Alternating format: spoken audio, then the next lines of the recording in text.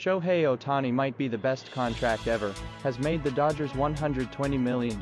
Please subscribe to our Z News for more updates. Shohei Ohtani is the odds-on favorite to win the 2024 National League MVP award. In his first season in Los Angeles, he made history, becoming the first player ever to hit at least 50 home runs and steal 50 bases. He helped lead the Dodgers to their first full-season World Series championship since 1988 and carried them to a division title when most of their other stars were injured or off the field. And for all that, he was paid just $2 million this season. That on its own is enough to make him one of the best values in baseball history, and it doesn't even account for the increased revenue the team generated from advertising and sponsorship deals with Japanese companies. And boy, did he generate a lot of increased revenue.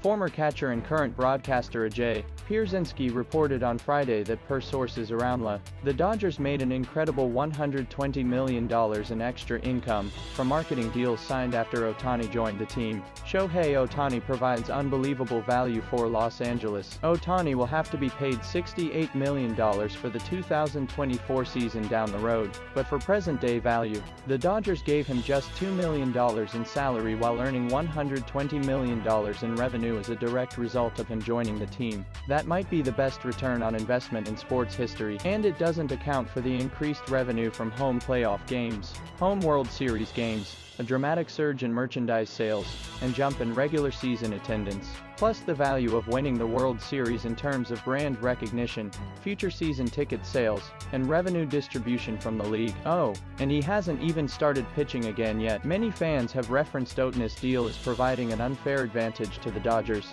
To some extent, they have a point, but Ohtani offered the same arrangement to every team he spoke to during free agency. Several, including the San Francisco Giants and Toronto Blue Jays, accepted it. He chose the Dodgers anyway. The financial benefit from Ohtani came as a result of a decade-plus of consistent success in the regular season, winning their division year after year and breaking through in the 2020 World Series. Ohtani wanted that success after years with the Angels, and he got it. The Dodgers just got a whole lot more of it.